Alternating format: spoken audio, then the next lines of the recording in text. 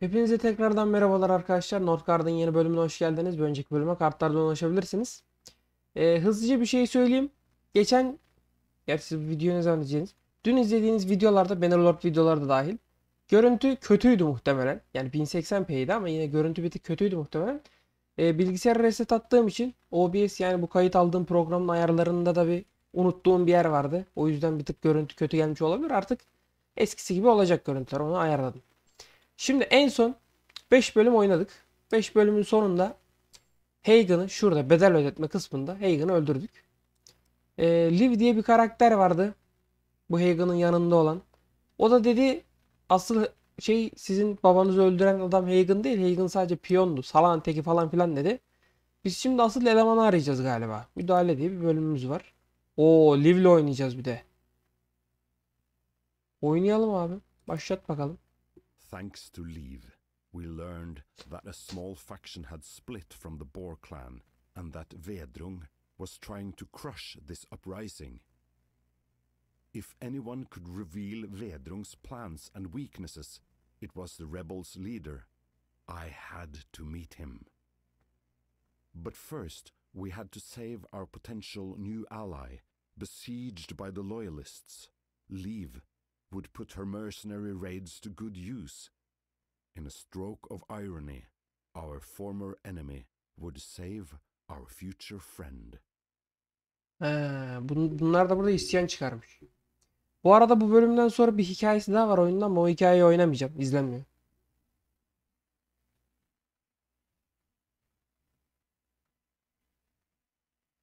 Liv'li oyun. Liv'in özellikleri ne acaba? Dur şimdi görürüz. Mekana geldik.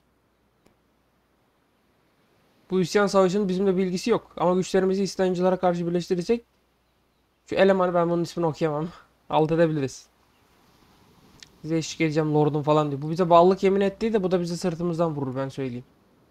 Bu kim? Aa, bu da bizim yeni şey işte, isyancı. Bunu kurtaracağız biz şimdi.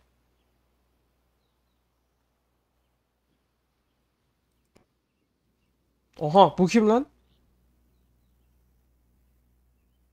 Bora artık bende diyor. Aha, bizim düşman. Oğlum herif de şekilmiş ha. Yüzünün yarısı gözükmüyor gerçi ama. Aha, bu da burada mı?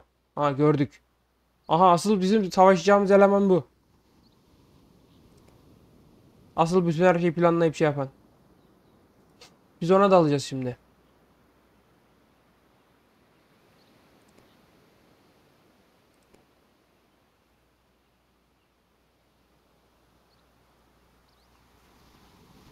Bu boru ne işe yarayacak harbiden, ben de merak ettim.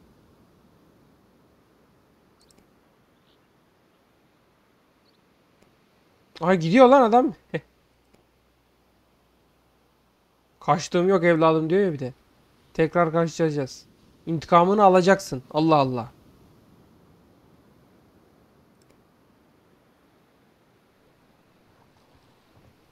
Aha lan, bunlar bizim şeye mi saldıracak yoksa? İsyancıya. Gidiyor ha 5 tane asker bir yere. Ne diyor? Tamam.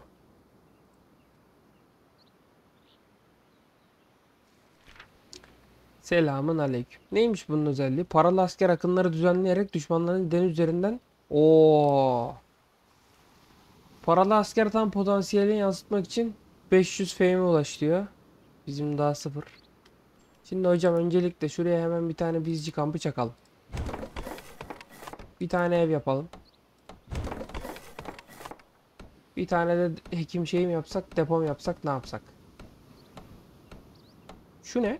Liman. Ha, paralı asker şeyi bu. Bir tane liman yapayım o zaman şuraya. Şuraya bir yere şöyle bir liman yap. Abla izci ol hemen. Bir tanesi izci olsun. Bizim karakter diğer karakterlerle canı falan aynı. Özellik olarak neyi var bunun? Ekstra bir şey var mı Liv'in? Her aktif denizci ya da tüccar için sana %4 saldırı gücü, savunma verir. Vay anasını. Bunun özellikleri biraz daha farklı. Bu tam böyle paralı asker gibi. Bize bağlılık yemini falan etti de. Burada ne var? Kurt mu lan o? Kurt var. Liv tek başına keser mi bunları? Kesersin herhalde. Bir gir bakayım ya. Buraya bir dal bakayım. 2 tane kurt var gibi ama. Evet 2 tane kurt var. 2 tane kurdu da keser ya. Kesti kesti. Çok rahat kesti hem de. Liman tamamladık. Dayı sen bir limana git bakayım şimdi. Limanda buradan şey yapıyoruz. 20'ye asker basıyoruz buraya şey oluyor. Tamam anladım. Bize bol bol para lazım o zaman. Ablacığım önce sen şuraya bir kolonileştir bize. Sana zahmet. Burada ne var? Maden var. Aha buraya bir tarla atarız. Buraya da çekeceğim şimdi ama 3 tane kurt var. 3 kurdu keser misin abla sen? Canın kaç? Neredesin? 3 kurdu kesemeyebilir belki emin değilim. Bir hekim yapıp canını fullersen güzel olur. Hekim zaten her türlü lazım olacak. Ne diyor? Dur bekle. Önce oduncu barınağı yapalım doğru. Şuradan dayı. Buraya bir gidersen sana zahmet.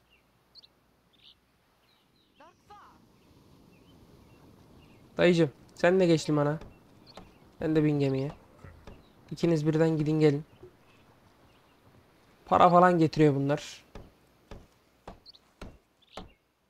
Şimdi oduncudan sonra buraya bir tane de hekim atacağız. 60 odun istiyor tabi. Odun olmadığı için şu an.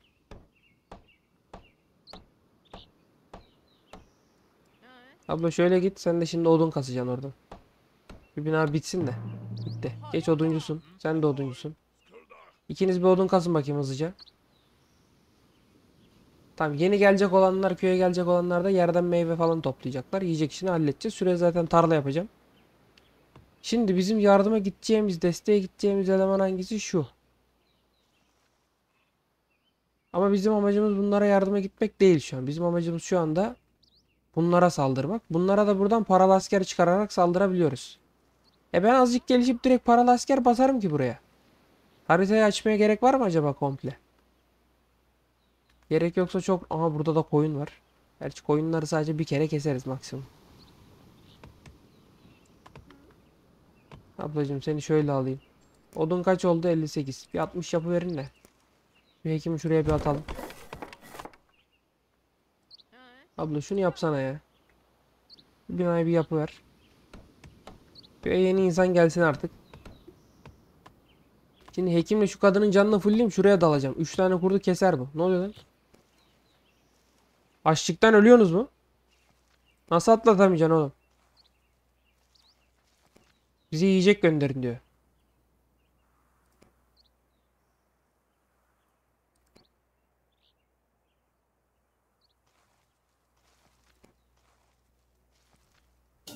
Nasıl yollayacağız yemeği?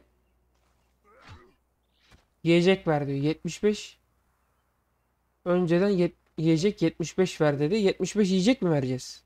Sıçtık ben o zamana kadar nasıl kasacağım lan 75 yiyeceği? Bizim de yok ki yemeğimiz. Şu tarla yerini hemen ele geçirmem lazım benim. Abla. Hekim ol çabuk. Şu kadını iyileştir. Hızlı.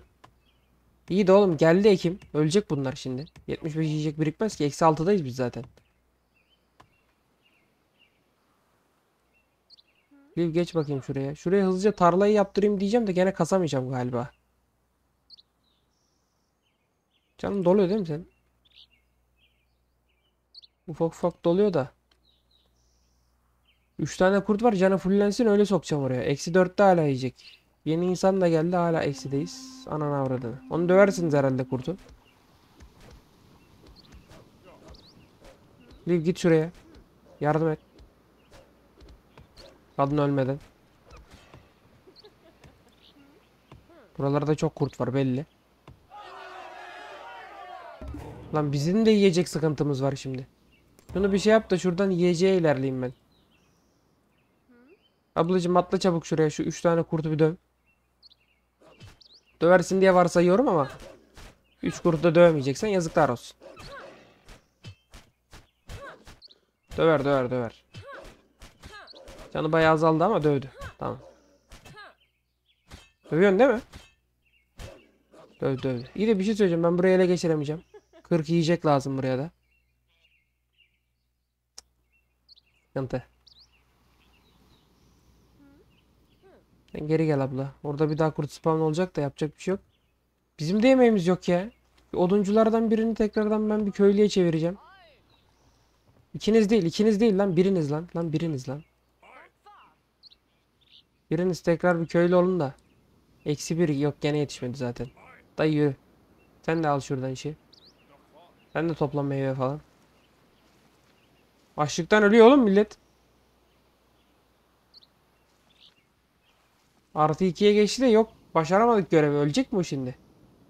Hızlıca bir yeniden mi başlasak ya? Ne bileyim ben direkt yiyecek lazım olduğunu. Şu rıhtımı yaptırmazdım şimdi. Rıhtım bir işe yaramıyor ki. Beni lan bir dur.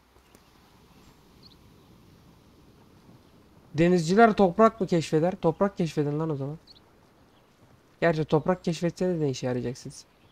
Yağmalayın. Para gelse, gerçi para da bir işe yaramıyor şu an. Bu herifler ölecek mi şimdi 75 yiyeceğe veremezsem? Oğlum adamlar harbiden ölüyor. Öldüler lan. Yapamadık galiba. Yardım edemedik. Abi şöyle yapalım. O 3 kere geri çevirirsek galiba bunların talebinin sıkıntı çıkıyor. Abi o zaman şöyle yapıyoruz. Çıkış desem. İlerleme kaydedilmeden çık, geri gir. Bir tur daha bir deneyelim. Buraya geç bakayım.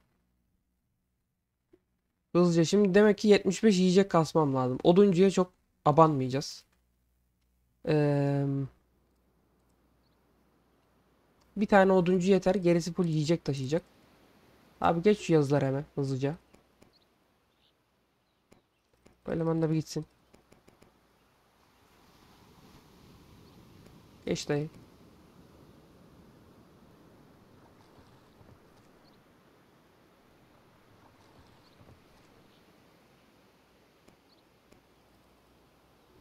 Saldın bana oyunu.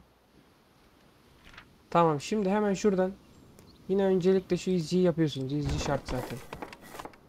Sonra şuraya hemen bir tane dev yapıyorsunuz. Şimdi rıhtımı boş ver. Parayı nasıl kasarız? Para diyorum. Yemeği nasıl kasarız? Bir hane falan iş yapmaz. Pazar yeriyle yemek satın alabilirim. Pazar yeri yaptırıp.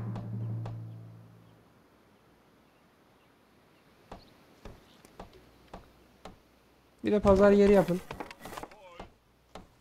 Dayı geç sen şöyle. Bir izci ol. Gel hemen, gel gel.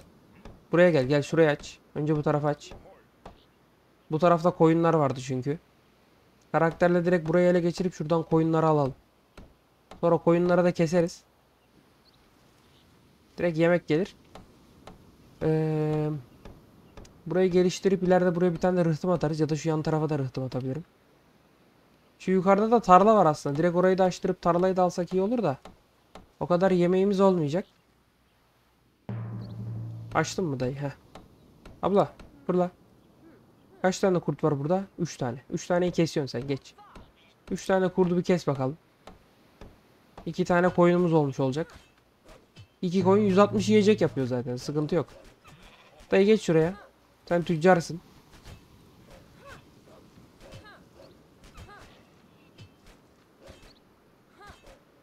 Kes onu da abla. Çök buraya. Koyunlar bizim. Daha değil, dur. Kolonileşince bizim olacak. Tamam güzel, tam yerini açtı. Koyunları geçin bakayım şöyle. Ablacığım sen şöyle bir dur. Şimdi hemen şuradan oduncu şeyini yapalım. Oduncu şeyini nereye yapacağız? Şu yukarının açılması lazım. Yukarıyı da almamız lazım. Ya da şimdilik buraya da atabilirim. Buraya zaten yapacak başka bir şey yok. Oduncu buradan odun kasabilecek mi? Oduncuyu oraya atarız da.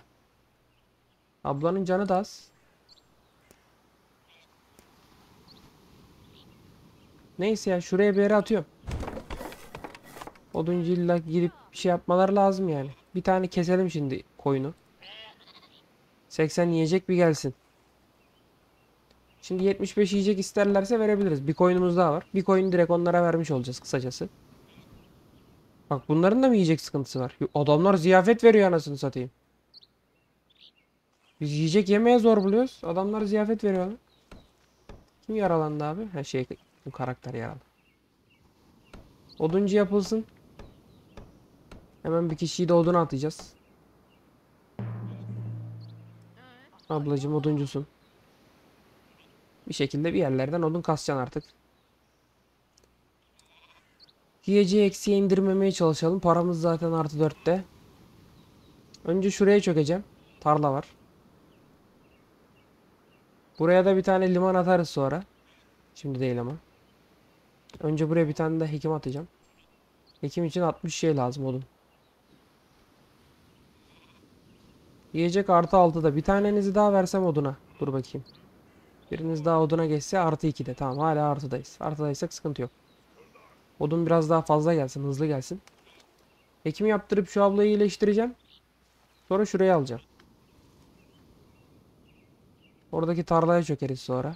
Bak burada da koyun var. Güzel.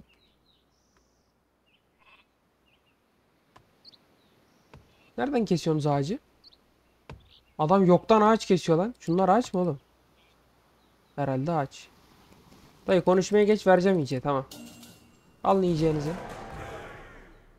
Şan falan geliyor lan en azından. Şanımız arttı biraz. Kes şimdi öbür koyunda. Tamam, 177 yiyeceğimiz var hala ki artı 2 de zaten yiyeceğimiz. Paramız falan artı 4'te, tamam, sıkıntı yok.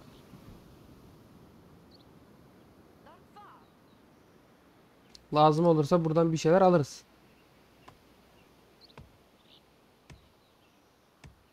...60 oldu. Hemen şu hekimin yerini bir yaptırın bakayım şuraya. Da 2 dakika şunu yapsana. Ben de sonra hekim yapayım ben. Yiyecek artıda hala, güzel. Karakterin canını fullleyelim.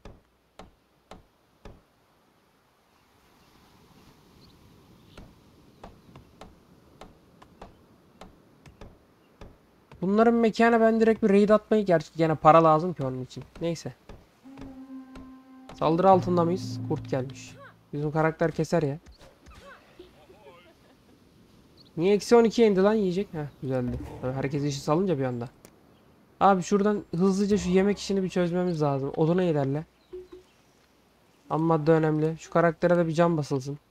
Hekim basıyor. Hekim bir can bassın. Canı fullensin, gireceğim şuraya direkt. Oraya çökeriz. 11 kişilik yerimiz var. 2 kişi daha gelecek. Gelsin. Tüccara birini daha versem ne olur? Bir işe yaramaz burada. Bir tane yeter şu an. Rıhtı mı yaptırırsak şan falan gelir.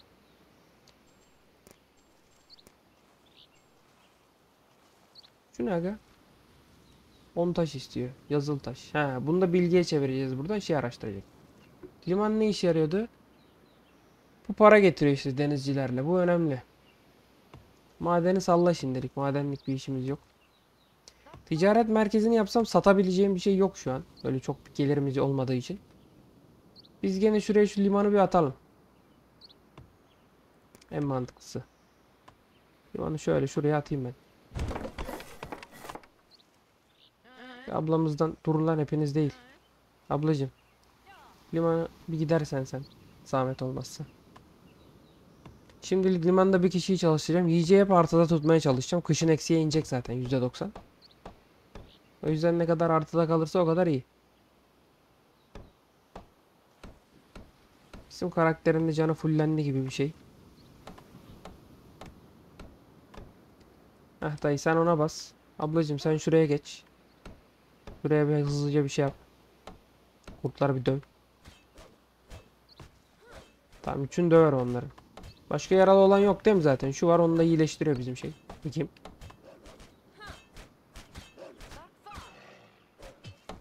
Kişi daha katıldı. Şeyler fullendi. Şimdi ev yaptırmak lazım. Buraya yaparız ev.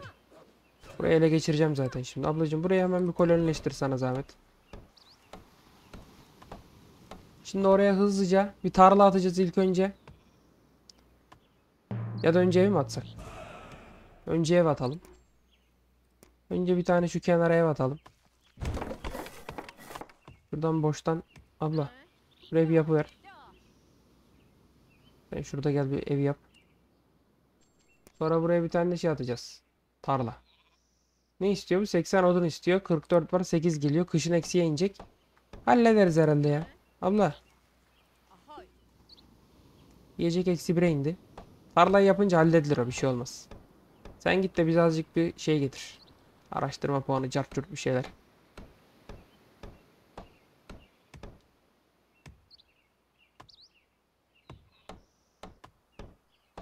Bu bölümde tekte bitmeyecek herhalde ya. Biraz vakit alacak da. Sıkıntı olmaz. Kaç oldu? Kaç istiyordu bu? 80 mi istiyordu bu? 80 istiyor. Ablacığım çok kenarlara gitme. Nereye gidiyorsun abla? Nereye gidiyor oğlum bu? Haritanın öbür ucundan şeyi topluyor. Sen gel de şuradan şeyi bir yap bakayım şu tarlayı. Şu ortaya atalım. Sen o tarlayı bir yap. O tarlada hızlıca 2 kişiyi çalıştıralım. Kışı atlatırız herhalde bir şekilde. Odun sıkıntısı çekmezsek. Artı 8'den de bir anda eksiği inmez herhalde ya. Dayı sen de fırla bakayım şuraya. Yiyecek eksi 9'a indi. Odun artı 4. Tamam, odun hala arttı. Sıkıntı yok. Abla şurayı bitirsin. Şimdi bu ikisini de şey yapacağım. Çiftçi. Geçin bakayım, ikiniz çiftçi olun. Yiyeceğe kaç oldu? Eksi 4. İyi bir şekilde kurtardık gene ya. Yiyecek çok biterse paramız var, satın alırız. Puan geldi. Yiyecek muhafazasına basıyoruz. Tamam, yiyeceği şimdi artı 1'e kurtardık. Bize şey de lazım tabi. Yiyecek deposu. Onu da artık başka zaman. Şimdi kış bir... Ne oluyor lan?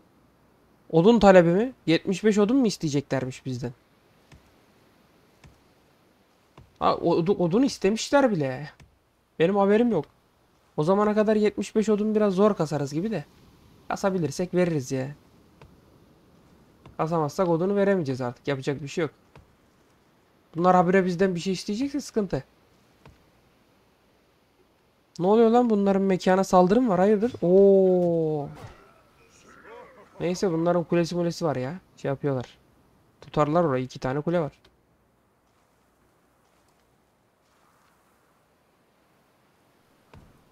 Burayı şimdi konuşlandır desem 20'ye. Bastım mesela. Ne oldu? 20'ye konuşlandır dedik. Yağma sadece düşmanın tarafsız bir sahil. He. Buraya mı çıkarabiliyorum yağmayı? Niye lan? Buraya çıkarılmıyor mu yağma?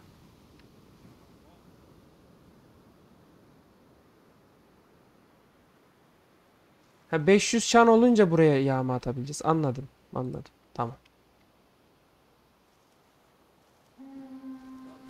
Neresi saldırı altında? Tamam, bir şey olmaz oradan. Keserler. 2 tane kurt gelmiş bir de. Çakallara bak. Geri dönün hızlıca şeye. Kaç oldu lan odun? 73. Hadi 75 yapın da vereyim şunlara odun. Odun da verdim. Biraz daha şan kastık. Şanı 500 yapmak lazım onlara saldırmak için. Şanımızın artması lazım. Yiyecek eksi 2'de. Kış geçince rahat hallederiz o zaman. Bu şimdi taşmaş isteyecek kesin bizden ha. Şuraya bir de maden atayım da, şurada bir yerde taş kaynağı yok muydu lan? Vardı sanki şurada bir yerde ya. Ha, şurada var. Tamam, buraya bir tane maden atar, taş da çıkarırız. Hatta atalım diyeceğim de odun yok gerçi şu an. Neyse, halledilir, dur. Kış geçince şimdi odun artı 8, yiyecek artı 14 gayet iyi. Kışı atlattık. Bir şey istemeyin lan artık. 500 nam biraz zaman alacak da, nam kastırabileceğim ne var benim ya, öyle bir şey yok mu? Şu var, ne bu? Kralların mihrabı. Her 200 şan için artı bir. Bu şan için şey veriyor. İnşa edildiğinde gerçi 50 şan veriyor. 300 odun istiyor ama 15 de taş istiyor. Çok şey istiyor. Benim izcim öldü %90. Ya da hala bir yerleri keşfediyor. Yok, ölmemiş. Tamam, etrafı keşfediyor. Bu ne lan? Ayı. Yakınımızda. Oğlum gel de şuralara keşfet lan. İzci. Şuraları falan keşfet oğlum. Şu yan tarafa da atlayacağım da birazdan. Birazdan ama.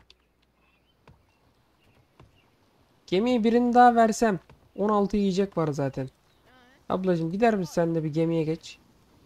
Araştırma puanı +3 geliyor şu an. Tabii kafamdan göremiyorsunuz da. Ha, bu abla geçince hala +3 değişmedi. Ulan buradan hani şey geliyordu lan? Gerçi bunlar para getiriyormuş şu an. Tamam para da olur. 40'a konuşlandır desem buraya çıkabiliyorlar. Buraya çıkarlarsa ne oluyor? 24 puan şey getirecekler. Araştırma puanı getirecekler. Çıkın oğlum buraya. Yine nereye saldırıyorlar ya? Ablacığım fırla aşağıya. Adam ölecek anasını. Ölme lan kaç. Neyse bizimkiler kesti. Tamam abla gerek kalmadı. Sen şurada dur.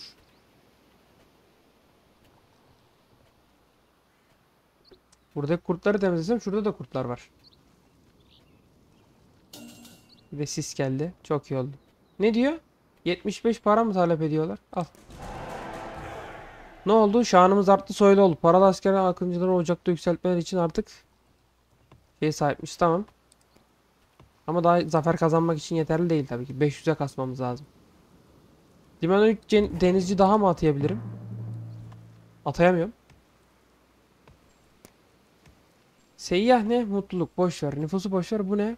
Keşif hızını %50 arttırır. İzciler artık yiyecek tüketmez ve keşif esnasında yaralanmaz. Çok iyi. İzci ölmeyecek demektir bu. Keşif hızı da artmış. Yanımızda ne var? Bir aç bakayım şurayı. Basit ele geçirebileceğimiz bir yerse oraya ben bir çökeyim hızlıca. Bir açsın bakalım da.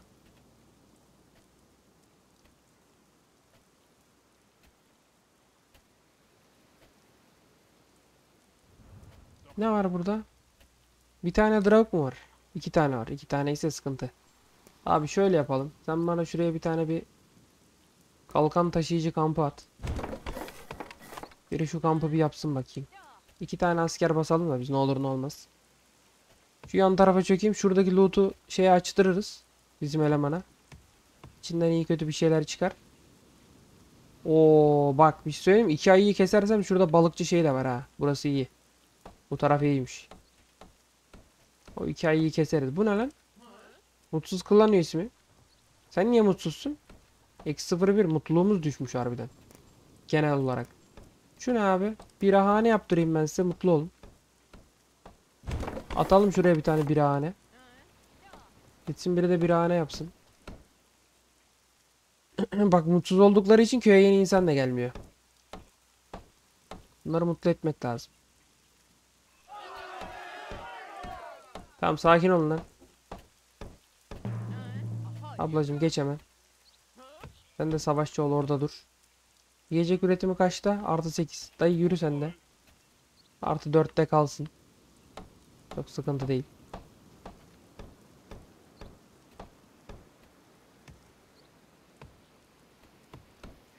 Sen de git asker ol. Sen de gel şimdilik şu aşağıda bekle. Ya da aşağıda beklemeyin. Ablacığım sen de gel şöyle. Karakter de gelsin. Siz üçünüz o 2 tane drag'u kesersiniz herhalde. Abla sen de burada çalış. Ya, mutluluk bayağı bir arttı. Şimdi bizim ekip. Üçünüz. Şuraya geçin, şu ananı avradın. Drag 3 taneymiş. 3 taneyi kesebileceğiniz mi lan? 3 taneyi kesemeyiz gibi ya. Direkt şu ayıların olduğu yere mi girsek acaba? Bir geç bakayım şuraya bir. Bir deneyin şansınızı. Belki kesersiniz.